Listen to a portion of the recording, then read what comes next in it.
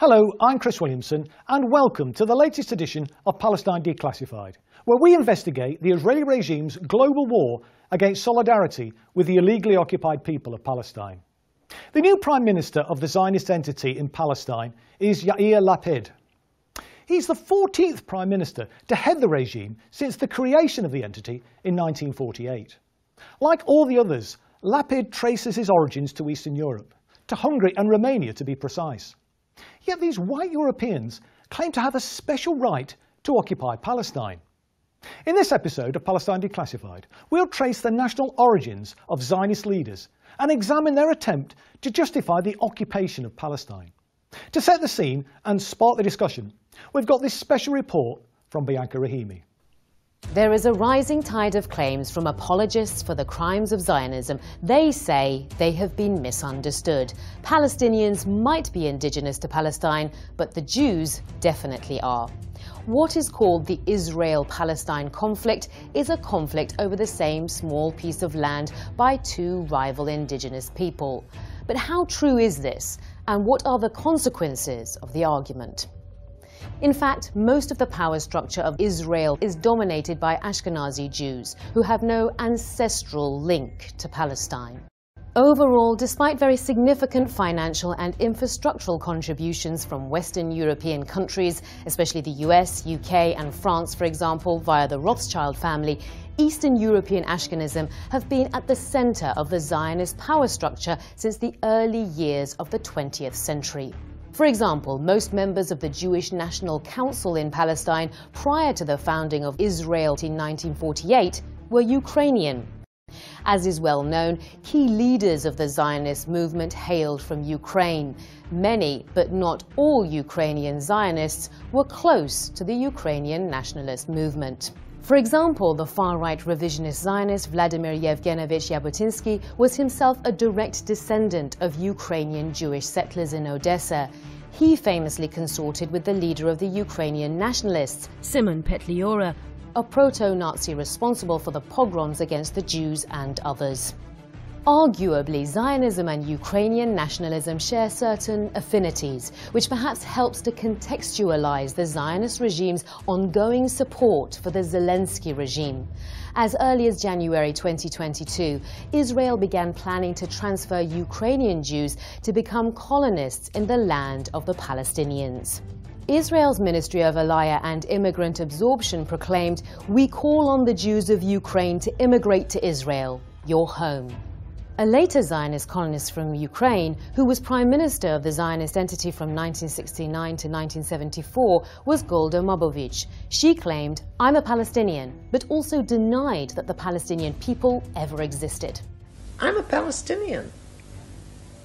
From 21 until 48, I carried a Palestinian passport. All in all, 7 of the 14 Zionist prime ministers so far came directly from Russia, Poland, Ukraine or Belarus. The other 7 were children of parents from modern Ukraine and/or Belarus. Ariel Sharon, Ehud Olmert, Yitzhak Rabin. Lithuania, Ehud Barak. Poland, Benjamin Netanyahu. Hungary and Romania, Yair Lapid. Or Poland and America, Naftali Bennett. All presidents of the Zionist entity, bar 3, came directly or indirectly from Poland, Russia, Belarus, Ukraine, or in one case, Austria. The obsession with proving that the Jews, all of the Jews, are indigenous to Palestine flies in the face of the overwhelming evidence of the settler colonial nature of Zionism and the fact that most of those in charge originate in Eastern Europe. Even the Zionist paper Haaretz has published an article claiming that the argument that Jews are indigenous to Palestine swims in fascist waters. As always, we're joined by our resident expert, David Miller. David's an academic and former professor at Bristol University, and he's a leading British scholarly critic of Israel. He's also a co-founder and co-director of the lobbying watchdog Spinwatch. We're also joined today by Tony Greenstein. Tony's a veteran anti-Zionist activist. He's a founding member of the Palestine Solidarity Campaign and of Jews for Boycotting Israeli Goods. He's a long-standing anti-fascist and author of A History of Fighting Fascism in Brighton and the South Coast. Tony is a prolific blogger and is about to publish a book titled Zionism During the Holocaust. Welcome to the show. Tony, let me start with you. You've written extensively, haven't you, about the history of the Zionist movement. Do you think many people know the principal leaders of the Zionist movement, or actually from Ukraine and other Eastern European countries? I'm not sure. Many of them are, but not exclusively. The founder of political Zionism, Theodor Herzl, was a Viennese journalist who worked in Paris. So he was a West European, not an East European. And arguably, Zionism was a West European phenomena directed at ensuring that East European Jews didn't come to Western Europe, but went to Palestine.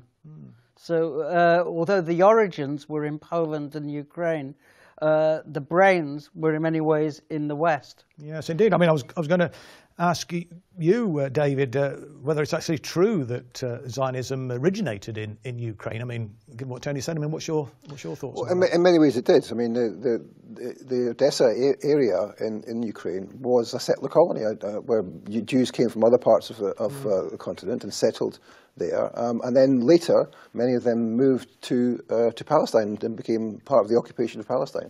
Odessa was known as being the gates of Zion. Many of the early Zionists came from Odessa. Jabotinsky, of course, famously was raised there in Odessa, and many of the Zionist youth groups that still exist today started in the Ukraine or in modern-day Belarus. So yes, there is a strong sense in which Ukrainian nationalism and Zionism, which grew up in parallel, had something really very similar to each other, and that's an interesting aspect of the way in which Zionism as a form of nationalism has developed, I think. I mean, Tony, it seems that there's an attempt by Zionist leaders to sort of deny those European origins. I mean, is that a fair assessment, do you think?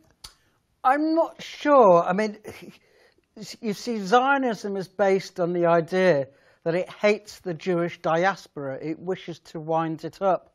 So it wishes to forget its origins. I mean, yes, most of them, Ben Gurion came from Plonsk, a small town in Poland, for example.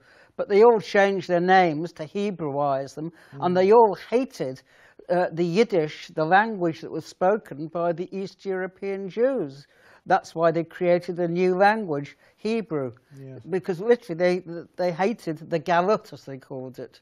That's interesting, yeah. I mean, we've just seen in the film, David, that many of the Zionist leaders changed their names in the process of becoming settler colonialists, didn't they? I mean, how significant do you think that is? Well, I mean, they changed their names. I mean, Tony was talking about Ben Gurion. His name was Green, and Golda Meir, she changed her name.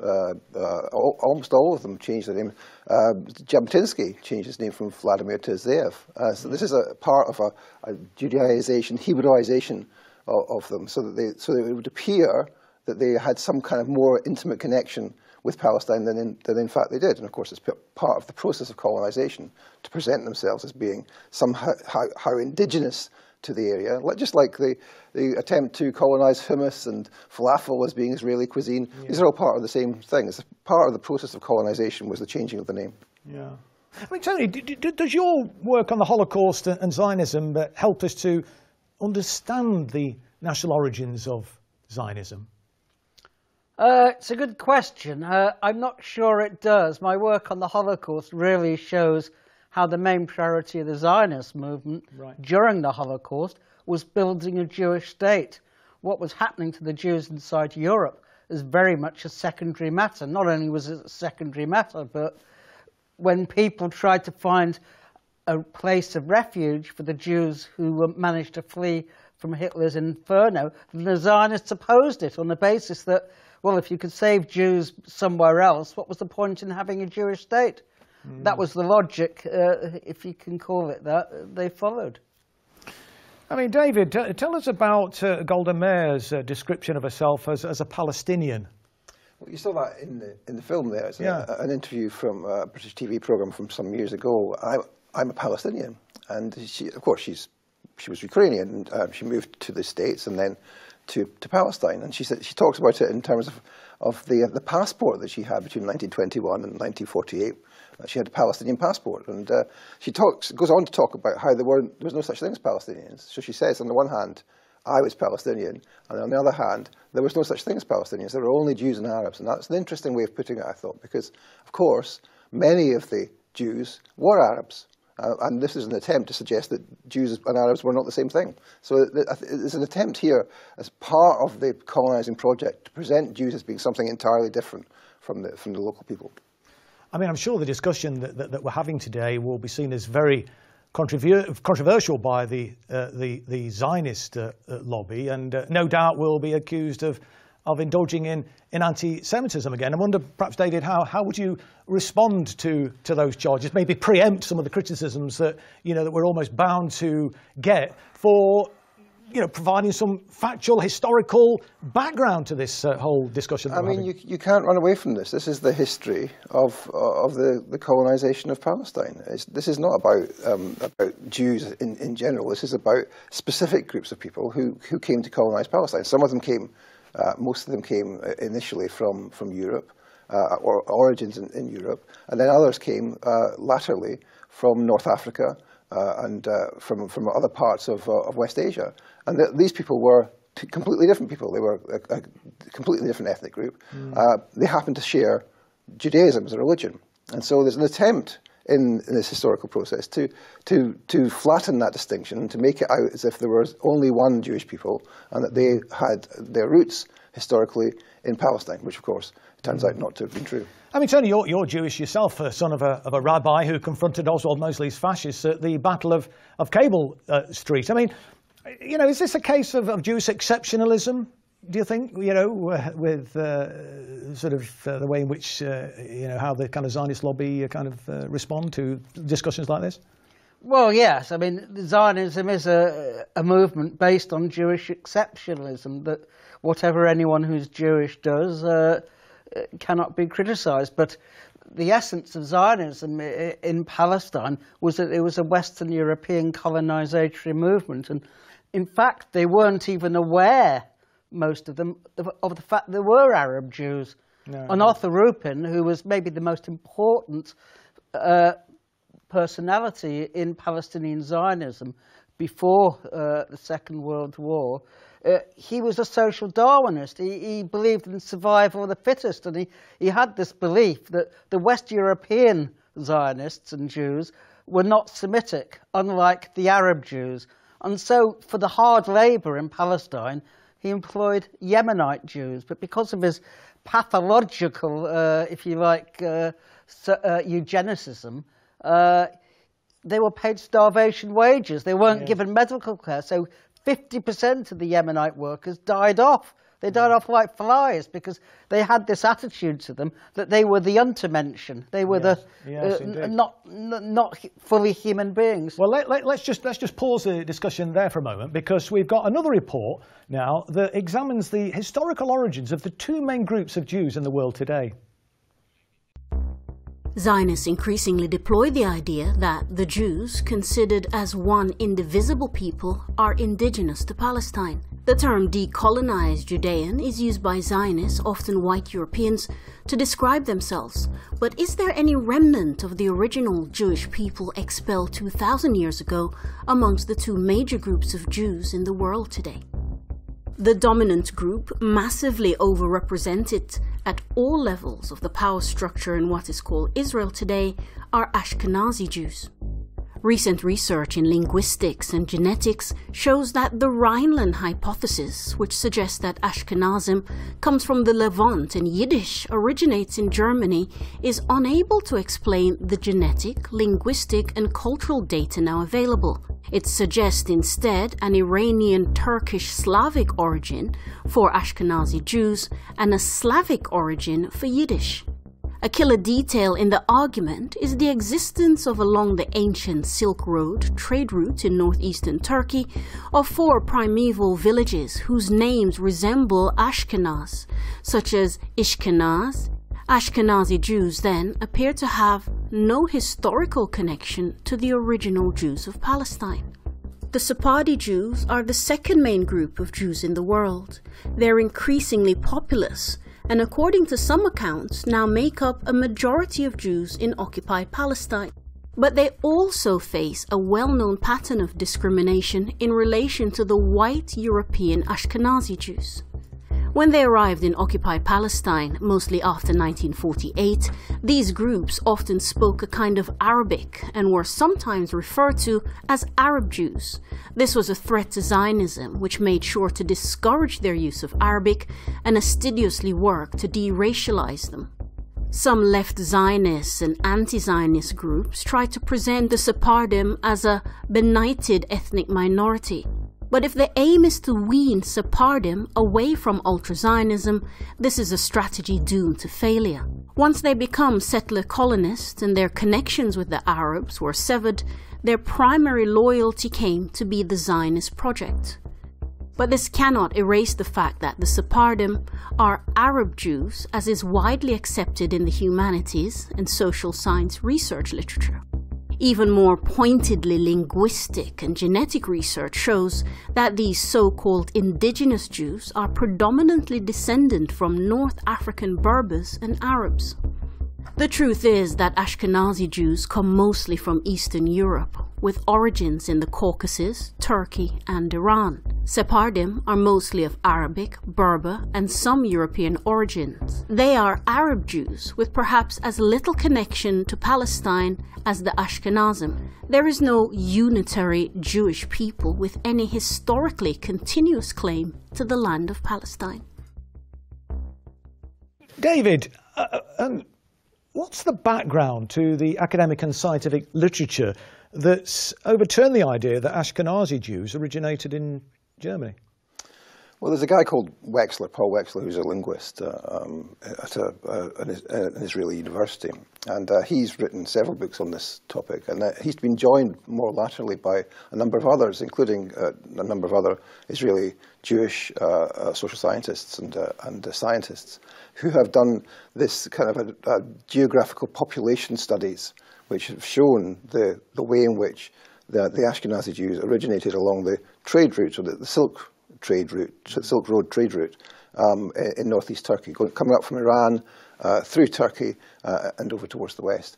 And the work that they've done is stunning, really, if you look at the data which underlies it, and in particular showing the Slavic origin of Yiddish, which they then say was re-lexified to German, i.e. most of the German vocabulary was replaced the original vocabulary, but the language itself was Slavic in origin. So this suggests that the Ashkenazi Jews are Slavic, Iranian, Turkish in original origin, and don't have any real connection to Palestine, to the Jews who were expelled back in 70 AD. So it's a really interesting scientific dispute, and there is a dispute about it, but but increasingly it looks like the dispute has been won, and it's becoming a common position. Sure.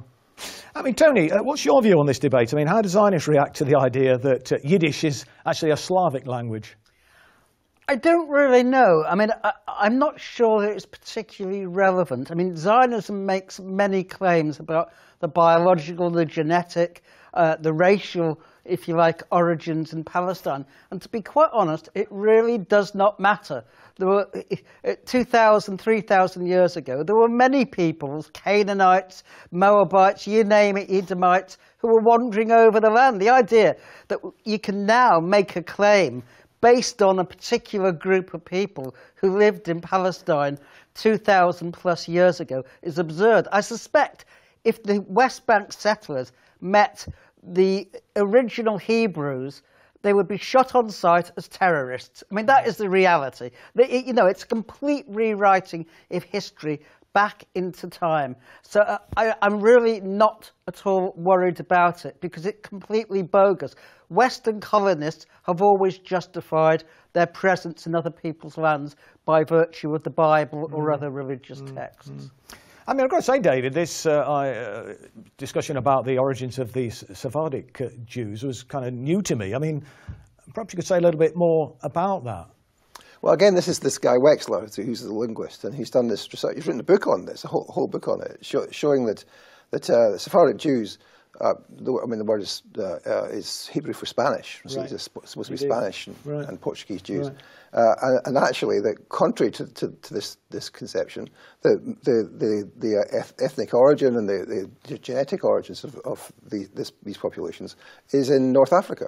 and from Berber and Arabic stock, and some European stock as well, with a really small component of the original Palestinian Jews from back in the day. So even the ones, the Sephardim, who are regarded as being kind of indigenous to Palestine, don't have a clear claim to that, and actually descend from the Berbers and from Arabs. These are Arabs, and so there shouldn't be a distinction between Arab and Jew in the way that there currently is in much debate. I mean, certainly this notion of Arabic Jews seems to be quite widespread in academic literature. I mean, what's your take on that? Well, firstly, I mean, what you call Arab Jews often aren't Arab Jews. I mean, I'm no expert in the different ethnicities, but I understand Berbers are not Arabs, and neither are Kurds. But there are Jews heavily concentrated amongst both groups. So Jews were indigenous, if you like, to Arabia, but not particularly to Palestine. They dispersed. I mean, David said the Jews were expelled in 70 AD. I have to say, this is a Zionist myth. There is no evidence whatsoever that there was any expulsion. This is, again, is history being rewritten back in order to justify a colonialist narrative. So, yes, of course, but you know what happened when the Arab Jews were brought to Israel after destabilization, because Zionism destabilized the community in Iraq, Morocco, etc. They were de-Arabized. They were treated as dirt. You look what happened to the Yemenite Jews. Thousands of their babies were stolen, literally, in the hospital. They were told they were dead.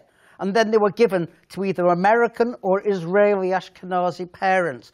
And some of them were subject to quite horrific medical experiments. I mean, all of this has come out despite 3 whitewash inquiries. So they were treated as dirt. They were recreated. They were de-Arabized. That is the reality of what happened. I mean, briefly, David, we haven't got much time left. Arabic Jews, Jews of Arab origin, do face discrimination. Do you think that, gives us a prospect of a serious challenge to Zionism or not?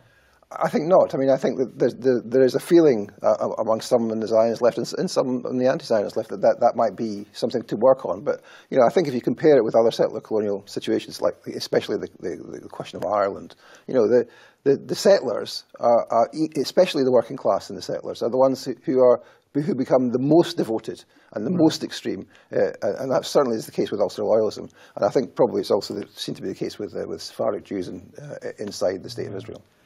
Well, I'm afraid we're going to have to leave it there now as we're right out of time. Thank you to Tony Greenstein and to you, David Miller, our resident expert, for joining us today. Please remember to follow the show on social media, and we'll be back next week with more news and analysis on Palestine Declassified. So until next time, this is Chris Williamson saying bye for now.